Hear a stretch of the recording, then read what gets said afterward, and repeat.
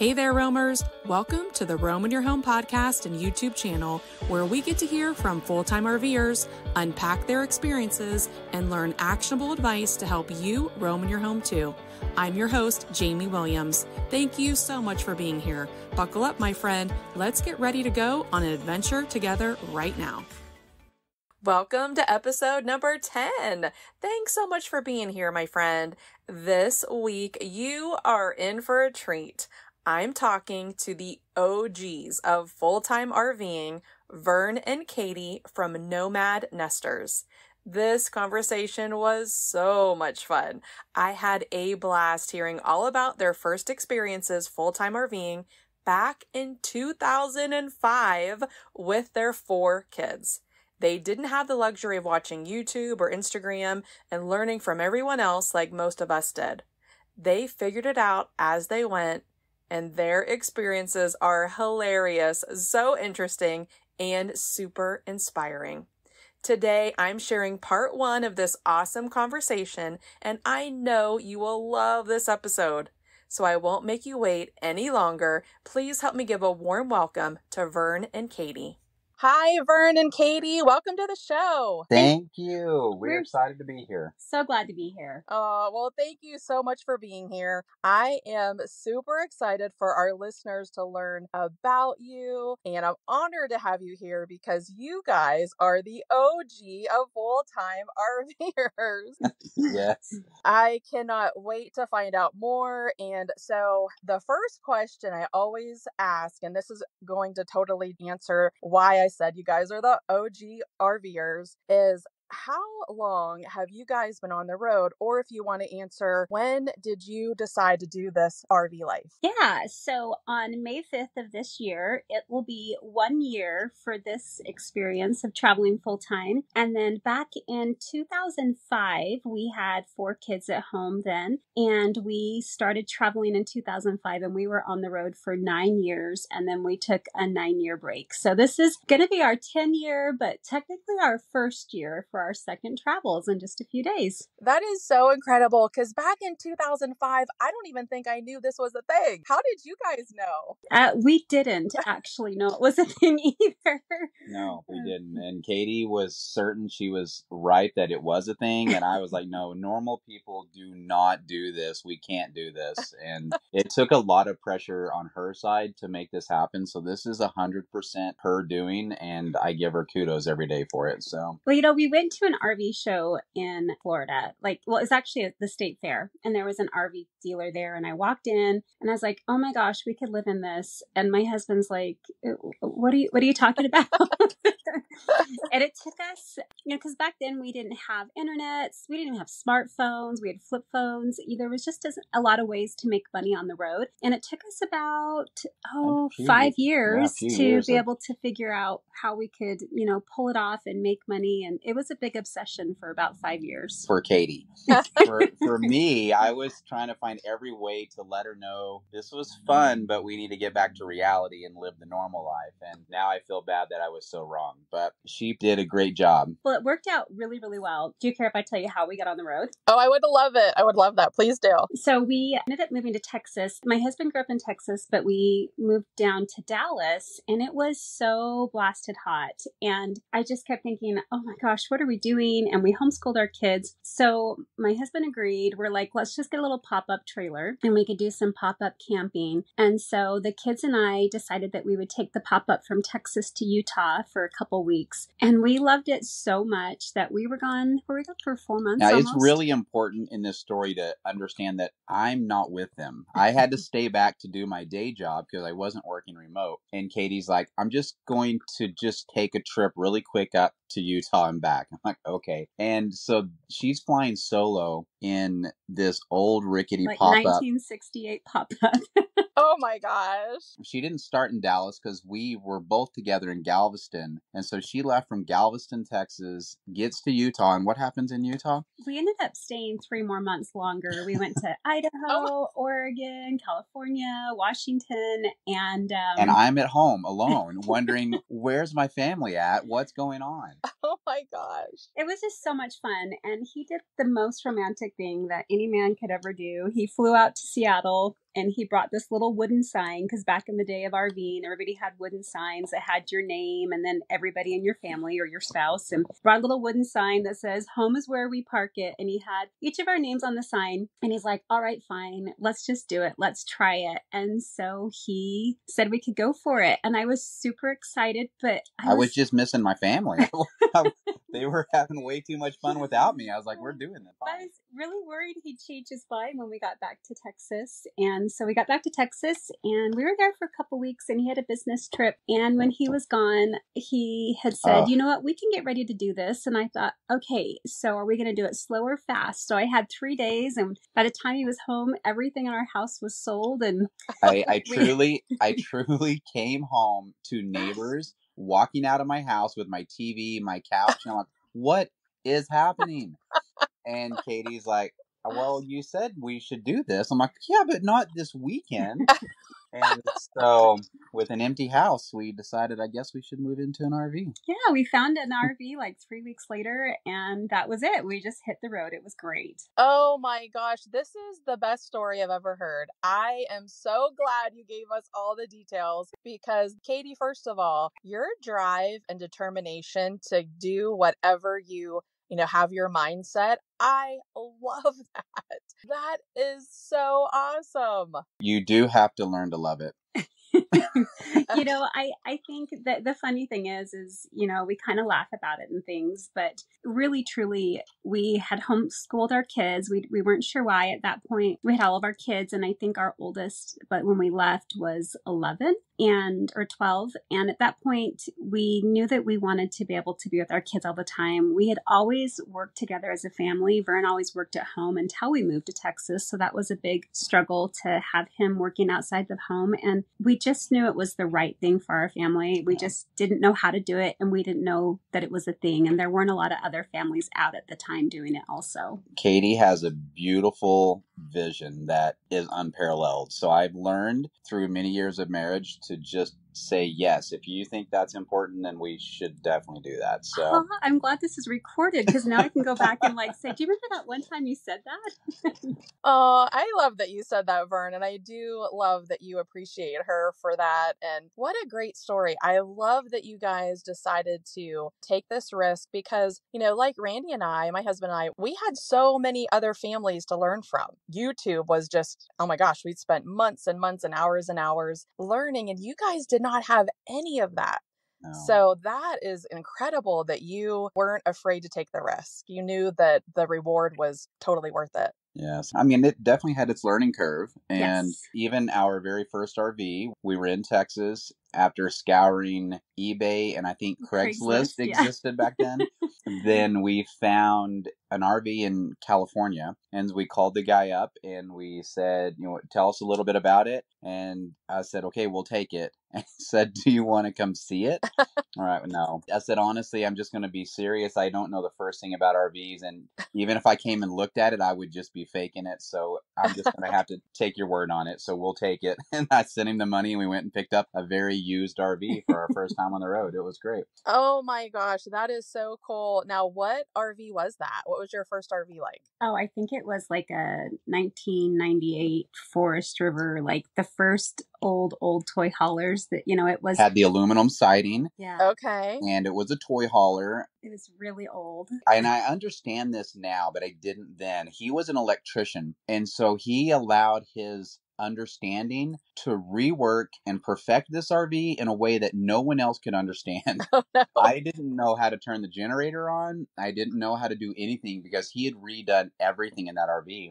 But we stopped at my parents' place, also in Texas, and we redid all the interior in a very beginner way, I guess you could say. Yeah, we didn't know about weight and balance. We put a full-size bunk bed in the back. And like a solid wooden set of bunk beds and a full residential fridge. And only afterwards did we realize the importance of the fact that the kitchen setup was on one side of the RV, and that happened to be the same side we put the beds in the fridge. Oh, wow. It always was angling to one side going down the road. A lot of beginner mistakes, but I think those mistakes really helped us figure out, what we wanted and and how we wanted to do it. Things like we didn't think about the fact that the refrigerator that we put in needed power when we drove, little things like that you just don't think about. And now we look back, and Vern got a really good tagline while we traveled. And he just said, the worst decisions make the best stories. And truly, we made some of the worst decisions, but they ended up being the most fun experiences and the best stories because we learned as we went. And as a family, that was kind of fun to do together. Oh, I love that tagline. I'm totally going to use that because that does help. I love that you guys really learned as you went and just continued to grow and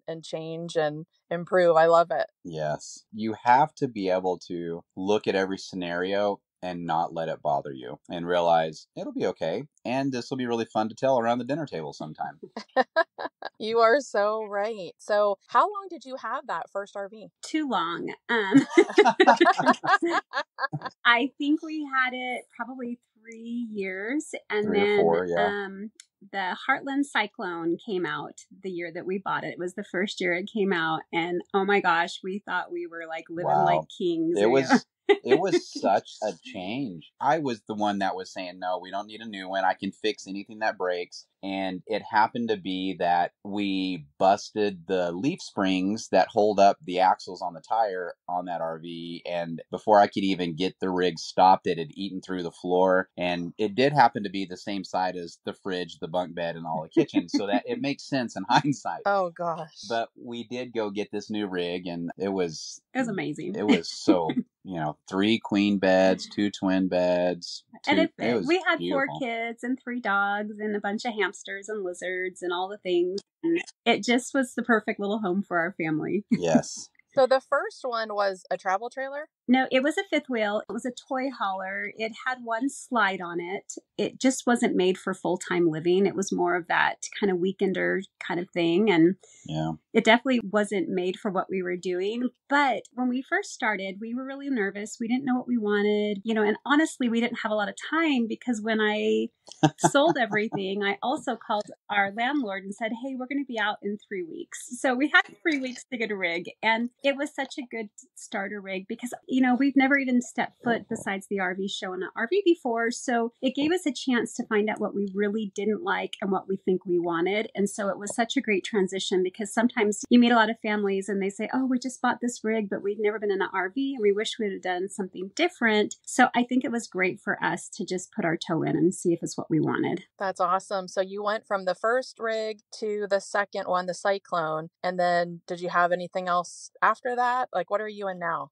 We didn't. So we are right now in a fifth wheel. We're in a Keystone Alpine. When we first hit the road, we bought a 24-foot Class C, and we traded it in about 3 months ago. We were actually going to be shipping it to Europe, and we had some health stuff come up. So we decided if we're going to be in the U.S. for a while, living in a 24-foot Class C just was a little too small. So we're back in a fifth wheel again. Yeah, big hugs to all the people living in vans. Conversions.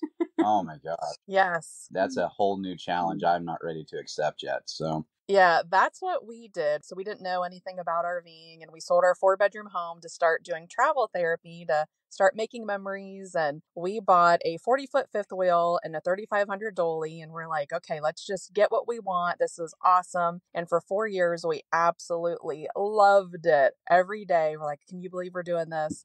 And then during COVID, there was no contracts for us. So we were stationary, absolutely hating it, did not buy an RV to sit in an RV park. And so we decided to do something crazy, and we sold our fifth wheel and bought a 20-foot travel trailer.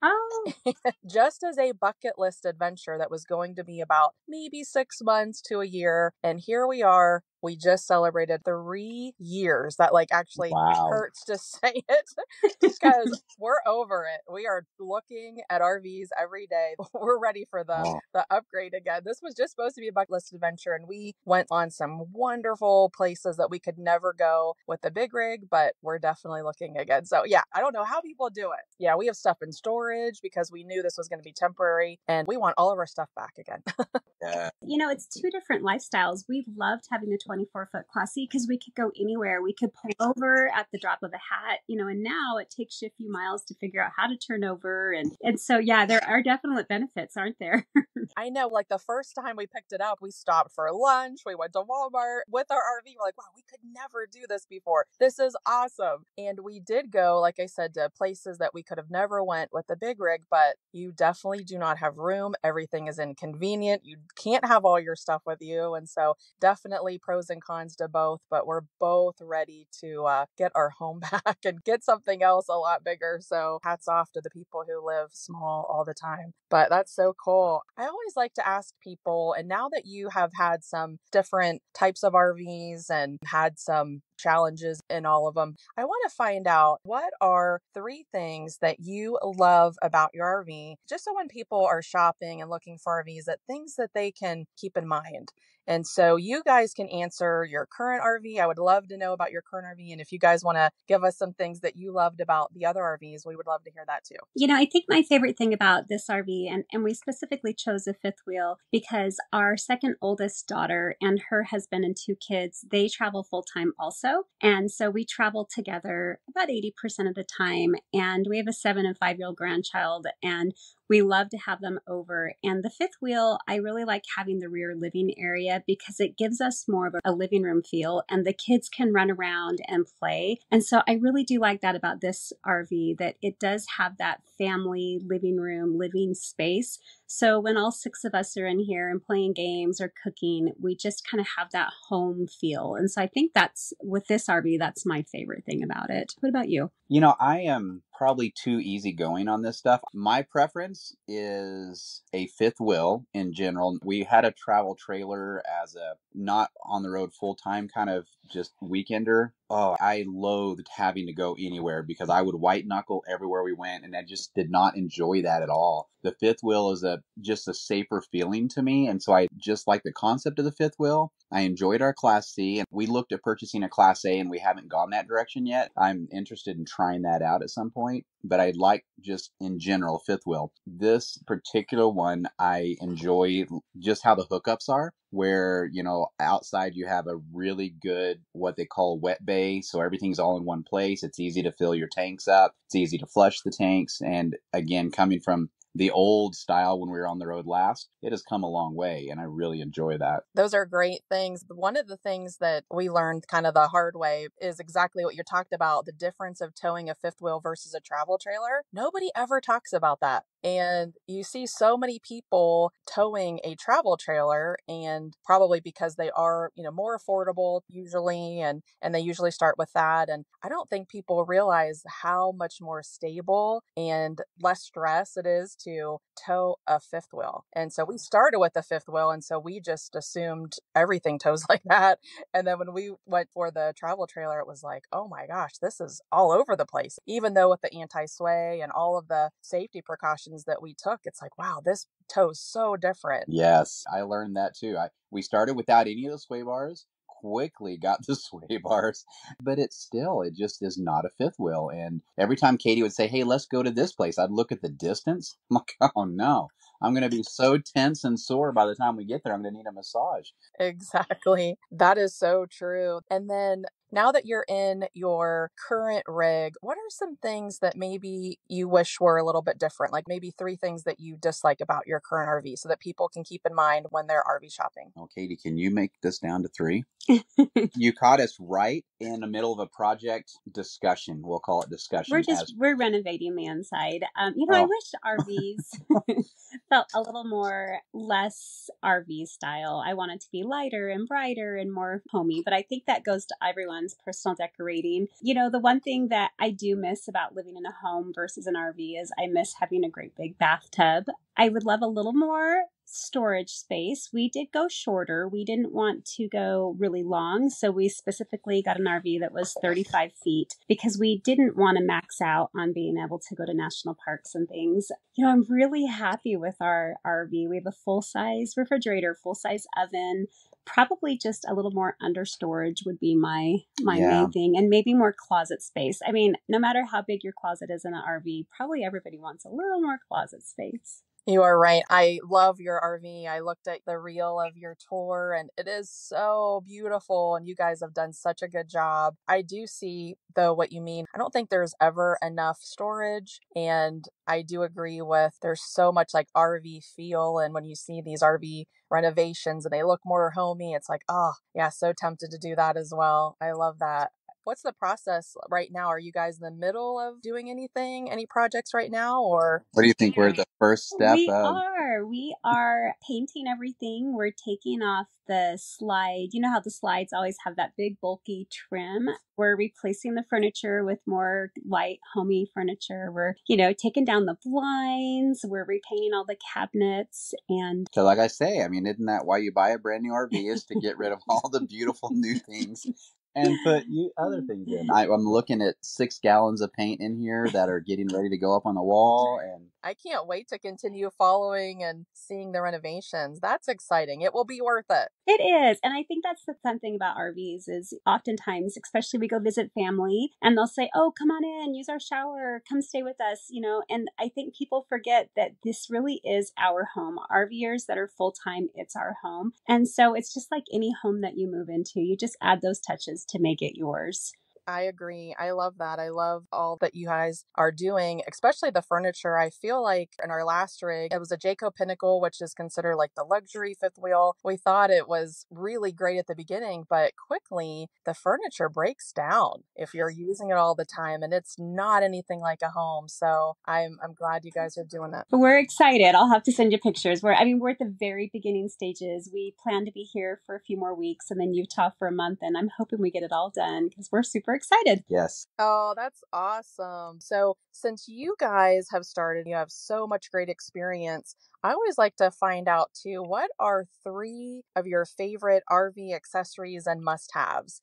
So many people, when they start this RV life like us, like we had no idea and we're searching YouTube and Pinterest and all of the things and trying to find, from Instagram, what are things that people, need, and you don't really have a lot of room for all this excess. And so I love to find out what people love to have in their RV. Either it could be safety or it could just be like gadgets that you love to have or to recommend for somebody else starting this RV life. What do you guys think? I don't know if it's a technical RV gadget per se, but we have our electric trikes. They're recumbent trikes. We really love having trikes and electric ones that we're able to just go and explore. So when we park the RV, we use them for grocery shopping, movie night, whatever we do, we use our trikes as often as possible. So we love having the opportunity to be able to explore around with our electric bikes. I think that's my probably number one favorite. And I like that one because if you are enjoying the RV life, and again, everyone does it for different reasons, but every new place, I just want to go out and explore it. I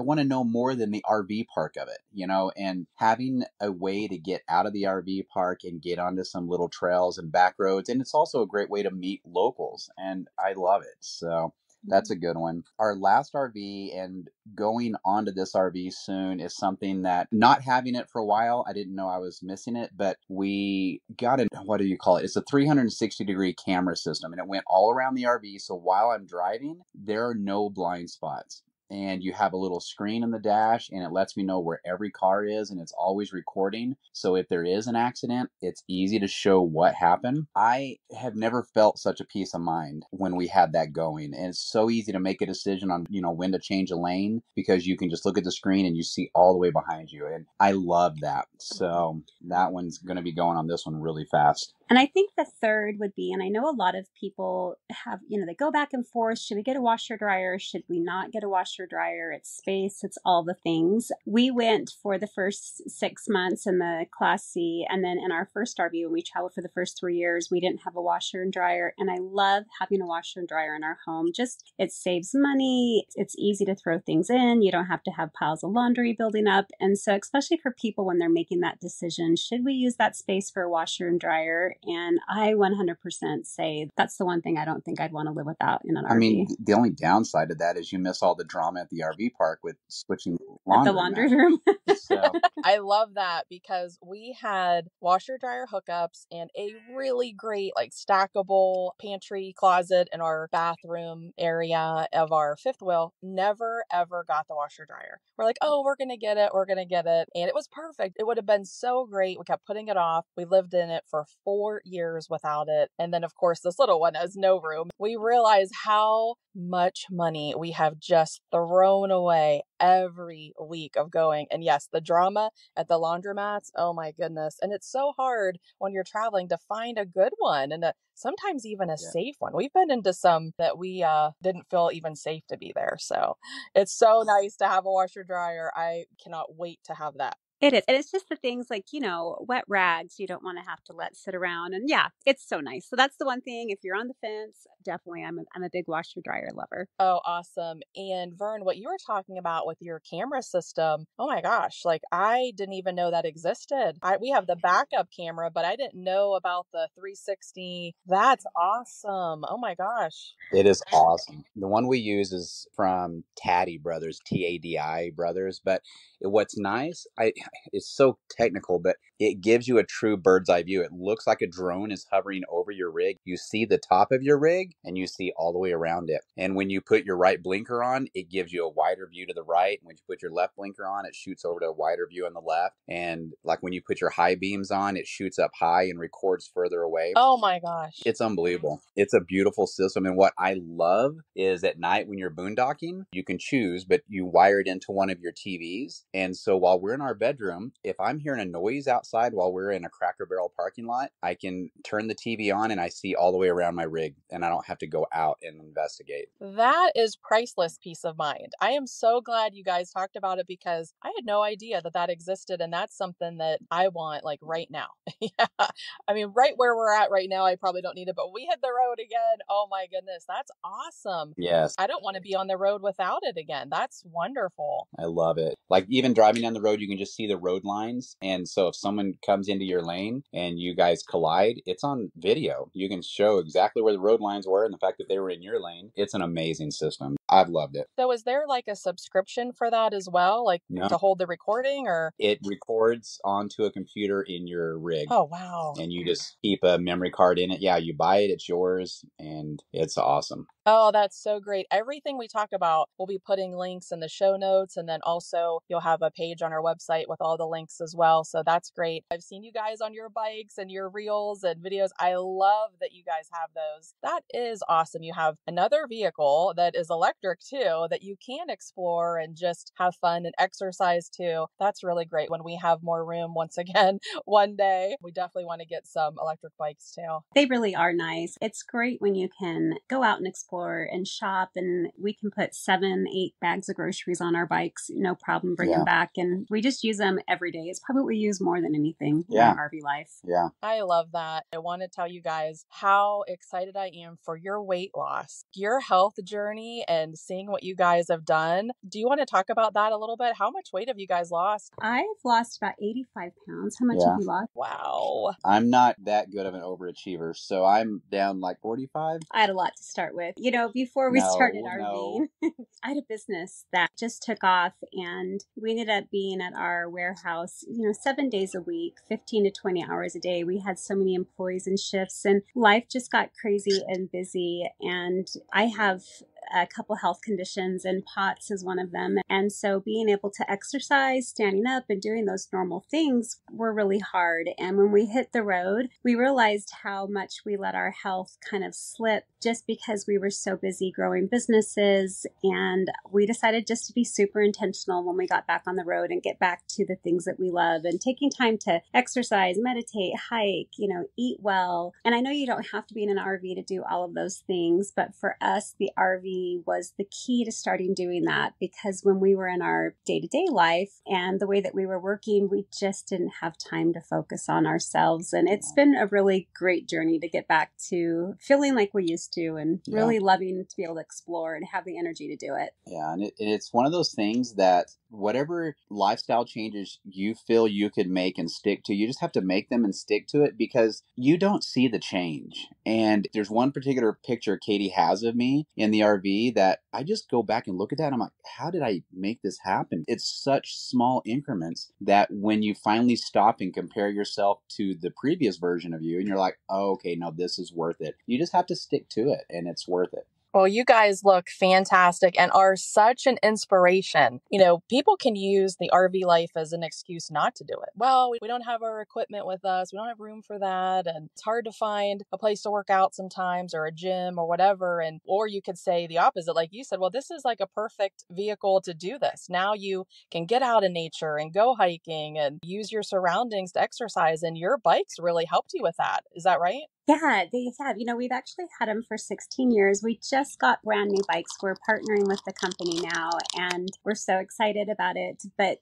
the bikes really did give us that freedom, because I think too, especially for a lot of RVers, you know, we're stopped constantly when we're in RV parks, because a lot of RVers that aren't the younger family, they're the empty nesters and up, being able to balance is really hard. Being able to sit up on a bike is really hard. Trikes, we mountain bike just like we would on a regular bike with them. But what I love about them is you're sitting in them like you're in a lazy boy recliner, because it's a recumbent bike. So instead of looking down at the ground and at that yellow line, we're actually taking in the views and we can look and see everything around us. And so it makes bike riding, for me, 100 times more enjoyable. And so I think especially with RVers that are in that 40, 50, 60 plus age range, they really do give you that freedom to be able to explore the way you want to. And it's comfortable and it's easy. And you know, we love them because we go camping. My daughter and I went on a 9-day road trip, and, you know, we can just load them up with up to about 300 pounds of supplies and just take off. If you're looking for a bike, you're not sure what you want, you can get them electric or not. They really have been, for us, probably the biggest and best tool that we use every day. We love them. Katie insists that we get about minimum 10 miles a day in. And that honestly is so fun, because we don't like to take the same trails every time. So to go hit a different spot and go put 10 miles on or more, it's awesome. I love that. And I've never been on a recumbent bike. And I think that might be the key for me to enjoy it, because I've really never enjoyed bike riding. You know, Randy loves it. I would rather hike because I want to look up and look at the view. And you're right, that recumbent position really lets you look up and see the view while you're safely sitting. I love that idea. I'm so glad you guys shared about it. And I love that you guys are partnering with them. I'm excited to share the links in the show notes and on our website about the bikes and the company and all of that. I'm excited to look into it too. So thank you for sharing all that. And so I always like to find out, because when people are trying to figure out if this RV life is going to be for them, there's so many things that they're worried about. We had so many worries, and we didn't know if it was going to be, you know, difficult or easy, if we were going to make a big mistake. And I always like to find out what has been easier than you thought about this RV life. You know, we have very different feelings this time around versus last time, because it's easier to make money online. You know, we can have our jobs and all the things, because we still do work part-time-ish. And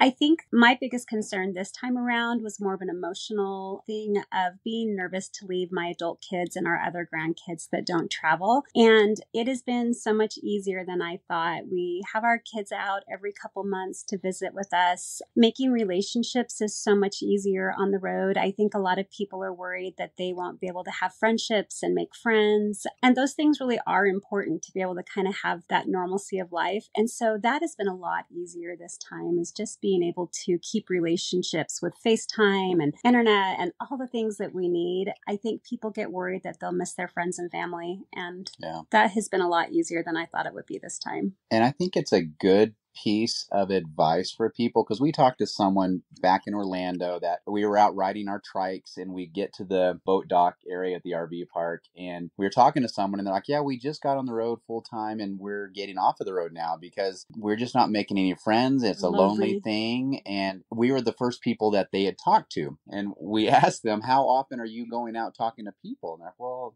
not often.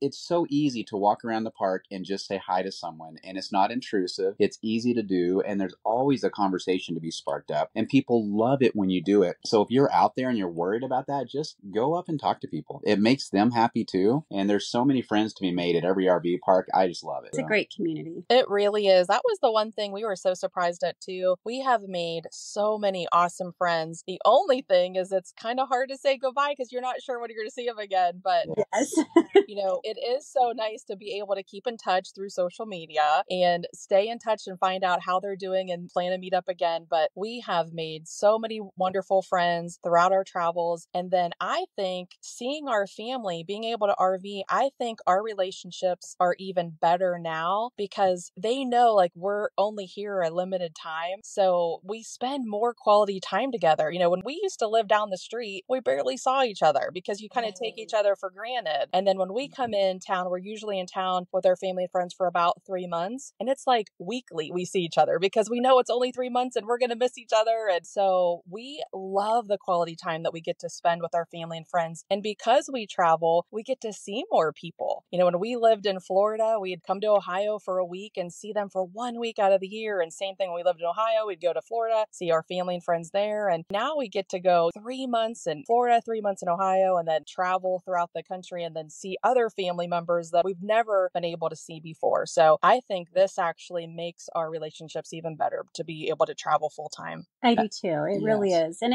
you can build relationships. As a grandma, I didn't want to leave some of our grandkids, and you can build relationships over FaceTime. And we have found fun ways. There's a fun little toy that we can record a story, and it puts a card into our grandson's little toy and it reads a story. And so the relationships really can be built. And I feel like we're more intentional now because we were like you. Our kids were 30 minutes away and we knew they were there. We didn't get to see them as much. And now we're being so intentional with making relationships strong. I think that is the key right there, is what Katie said. Living intentionally and not just waking up looking forward to the time you go back to bed, but saying, what's going to happen today? What am I going to make happen? Oh, it's such a beautiful change. That is so true. Having a great attitude like that is definitely life-changing, and it really puts things into perspective. What do you get to do today versus what do I have to do today, and all of that. I love that. And so I always like to find out too, is there been anything that's a little bit more difficult about RV life than you thought it would be? The only thing that I think, and I'm just going to talk about this because I think when we meet people, this is the biggest question they ask us. I have some significant health challenges, and it's a little bit more difficult when it comes to doctor appointments and those type of things. And so many people we meet, that's what stops them from getting on the road. And so it's not difficult, it's just different, and you just have to plan and do things more different. And so the biggest hindrance when we talk to friends is, I don't think I can because we need, be close to doctors, or we need this or that. And so it's a little more difficult, but it's doable. And I think that's kind of the key, is there are different challenges for families. It could be difficult making money. It could be, difficult for all the reasons people have, but not letting that difficulty stop you and just finding a way to make it different rather than difficult is the big key. And so I think that would probably be the most difficult, I would say, but everything's doable if you just make a plan. It's quite easy. Yeah, we go to a place and we want to look up where certain hospitals are and emergency rooms are, just so we know where they're at if we need them, and book out any appointments that are needed medically in advance, to whether we need to fly to them and be there, or whether they can. Nowadays there's so much access with telehealth that you just have to plan it. If once you know what your challenge is, then you find your way around it. That's such good advice. And I do hear that from so many people that, I couldn't go because I can't leave my doctors, and there's just too many medical appointments that I'm going to have to make, and I won't be able to be away from that. But you are a testament to that it can work. And so I love that you shared that for our listeners. I love also that you said, instead of it being difficult, it's just going to be different. And if you plan accordingly, you can make it work. And I love that. That's a great, great attitude. In order to make traveling handling work appropriately right now. Katie has worked really hard with her medical team. And you have how many appointments? And I have 32 appointments in May, doctor appointments, and they're really great. A lot of them are willing to do our checkup over telehealth. Just really talking to my team. This is just a totally different conversation, I guess, but there is a lot of people that struggle with chronic illnesses or different illnesses. And I think if you really look at what's important to you, and I've found a medical team that agrees that your mental health is such a huge part of it. And so if we're going to let a chronic illness or something stop you, and then you're going to stay home and you're not going to experience, and you're not going to get out and exercise and do the things that you need, it's just as bad for you. And so finding doctors that understand what's important to you is key, and just making it work. Yep. Oh, that's such great advice for so many people. Thank you so much for sharing more about your story and just for opening up to our listeners a little bit, because I think that's so inspiring and so motivating. And I know that's going to help some people listening. Oh, you're welcome. Wow. Doesn't Katie have the most beautiful mindset? Katie and Vern have the best attitudes and are so generous to share so much with us. Next week can't come soon enough for you to hear part 2. You won't want to miss it. In the meantime, go on over to Instagram and follow them at nomad.nesters. I will put a link in the show notes, or you can visit roamyourhome.com/nomadnesters. Thanks so much for listening, and I hope to see you on the road. Thanks for listening to this episode of the Roam in Your Home podcast and YouTube channel. If you enjoyed this episode, we'd love it if you would subscribe to our show and consider giving us a 5-star review. It's free and would mean the world to us and help us grow. If you know anyone who would also enjoy this podcast, please share it with a friend. I would also love to connect with you on Instagram or Facebook at Roam in Your Home. Come back next week for another fun adventure, but until then, stay safe and we hope to see you on the road.